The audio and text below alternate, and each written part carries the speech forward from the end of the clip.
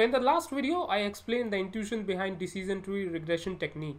Now you might be wondering, how exactly can we build and train a decision tree regression model as well as visualize this non-linear and non-continuous model in a tree structure form. In this video, I'm going to show you the steps to build and train the decision tree regression model in a step-by-step manner from the scratch. You will also see how can we visualize this model in a graphical tree structure form.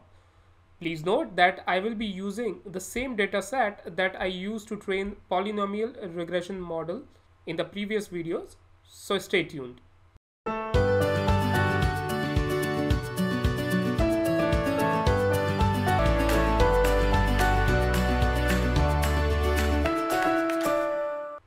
So the problem statement remains the same as of polynomial regression case. So we have this height and age data set which contains two columns. Number one is age and number two is height. Here we want to predict the height of a person given his age. Now important thing to note here is that we don't want to predict the height of a person whose age is less than 10 years. Because if you note, the data set contains age and height data above and equal to 10 years only, right? So there is no observation available below 10 years of age, and this data is just for illustration purpose only, and you can use your more realistic data based on a particular use case you have, because data can vary from use case to use case. So without further delay, let's get into the code related to decision tree regression. In the very first cell, I'm importing these necessary libraries like pandas to give structure to our data, numpy to perform mathematical and other relevant operations, and matplotlib to create certain charts. In the same cell below, I'm actually importing our height and age data set using read_csv method of pandas. And then I'm printing first few rows of this data frame using head method. So you can see that we got the result as this. Okay, so it printed first 5 rows of it. In the next cell, I am separating out independent and dependent variables here. So we have an independent variable called age and dependent variable as height. And here age values are stored in variable x and height values are stored in variable y. Please note that for variable y, the index value is mentioned as 1 here, which denotes the index value for column height, because index in Python always starts from 0. For variable x, the index is mentioned as 0:1 in order to treat this column as matrix. Otherwise, if we keep index value as 0 only here, depicting column age, then it will be treated as vector only.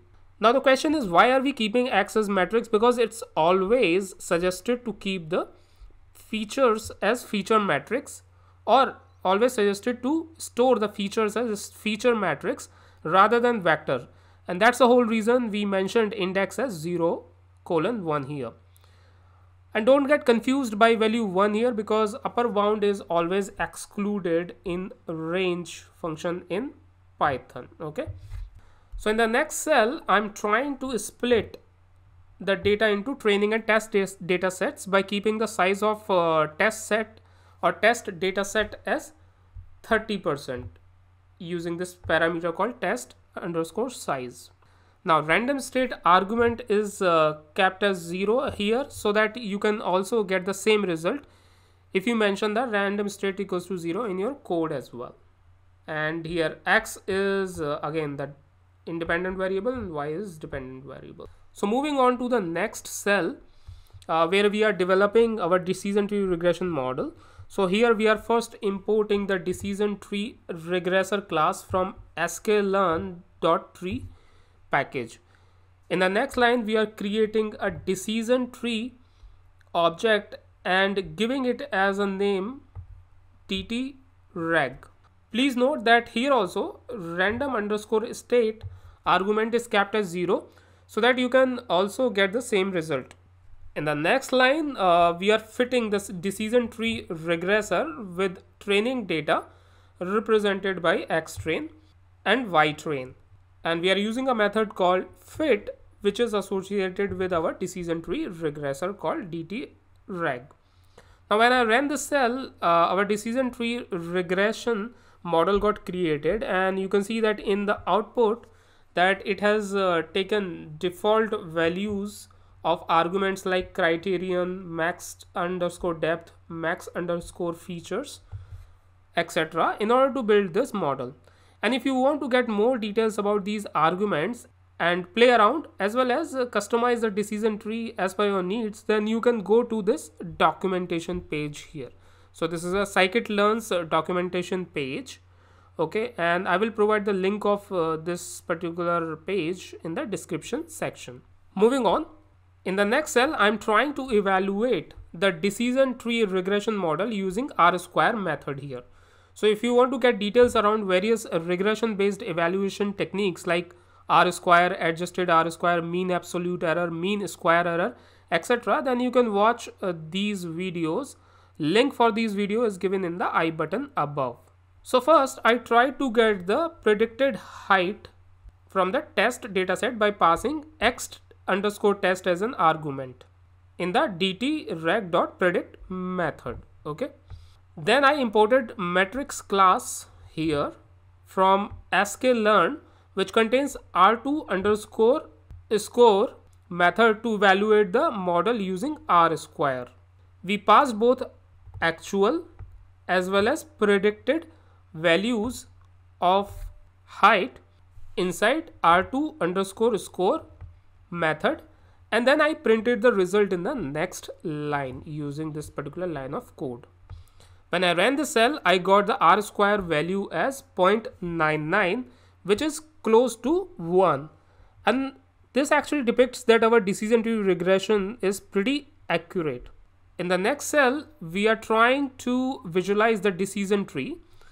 But before we generate this graph, let me make you aware of one thing. So if you remember from decision tree intuition video, we created several rectangles based on splits happening on two attributes called cart size and frequency. These rectangles contained set of observations inside it. Then we took the average of those observations to predict the value of third column or the target variable called total amount. So it was a three-dimensional data where based on two dimensions called cart size and frequency, we were predicting third dimension called total amount. But here in this data set, we have only two-dimensional data. That is, we have only two columns, namely age and height. And since here we are predicting height based on age, so the splits will happen based on one column only. That is, based on column age only. This decision tree plot will depict a model in one dimension, and which is going to be non-linear as well as non-continuous, and I'm going to show it to you in a short while. So here in the first line, we are creating a range of values from min value of xtrain to max value of xtrain, having a difference of 0.01 between consecutive values. In the next line, I am reshaping this data here. So the above two lines are required so that we can make our graph more smoother. In the next line, I am defining the scatter plot based on independent and dependent variables and giving the color blue to the observations. In the next line, I am plotting the predicted values by drawing a red line for them. And in the next three subsequent lines, I am defining the title, X label, Y label, etc. And then down below, I am setting the size of figure so that you can visualize the graph more visually. And finally, I am plotting the graph using plt.show method. So when I ran this cell, I got the graph like this. So there are vertical lines on this graph if you observe here, right? So there are vertical lines like these shown here, okay? And that is the whole reason we were calling this graph as non-continuous in nature, as against linear regression where we had one continuous line, right? So this is not continuous line, rather it's a non-continuous because we have these vertical lines on this particular graph. And this non-continuous nature is governed by these two lines of code which we defined here. So these are the two lines of code which are governing this non-continuous nature of this particular line. So this is the way a decision tree regression can be represented. So if you observe that there are certain horizontal lines here between two vertical lines, right?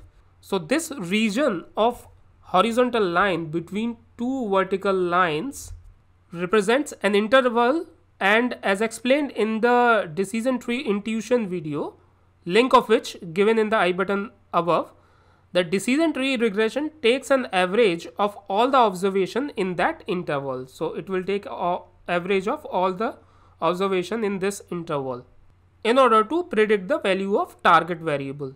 So if I take an example of, let's say, this interval only, the average height will come somewhere around 150, right? So if I drop a line on this, it will come somewhere around 150, right?